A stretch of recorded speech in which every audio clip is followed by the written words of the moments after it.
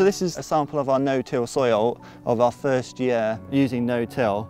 We can see lots of big wormholes, but it's still very cloddy and fairly hard to break, which is why most farmers run a cultivator through it and do it mechanically. But what we're hoping for is that all the biology are going to do it for us.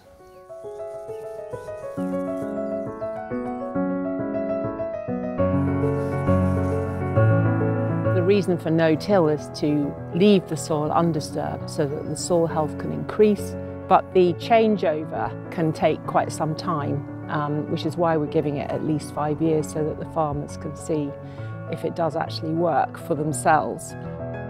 After those 5 years, I'm hoping to see a lot healthier soil and hopefully producing better yields. We won't be using so much fuel to bring our costs down as well. The exciting thing about this project is Thames Water is taking the risk by funding the inputs, which means that the farmers can try it without worrying too much if they're going to be losing a lot of money because they're trying it on their own. Working together has been really good. We're learning from each other, especially with our WhatsApp group. Oh, I need to ask a question, I'll put it on there and you get a group discussion. In farming you feel very isolated, and having these sort of groups, you get amongst people and discuss things, it's a lot of help.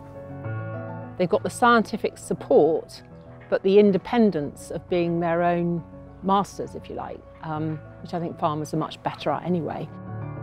I think farmers are great at innovative things. We ought to have more say of what we ought to be doing. We can put all our ideas together and learn from 3 fields instead of 1.